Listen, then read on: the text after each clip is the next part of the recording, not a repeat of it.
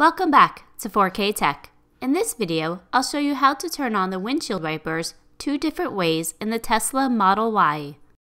The first way is to click the car icon on the bottom of the screen, and your control panel will pop up. Here you will notice the different levels that you can use for the windshield wipers.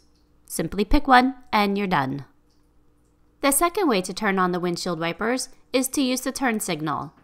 On the side, if you push the button in, it wipes the windshield. If you push and hold the turn signal in, it cleans the windshield.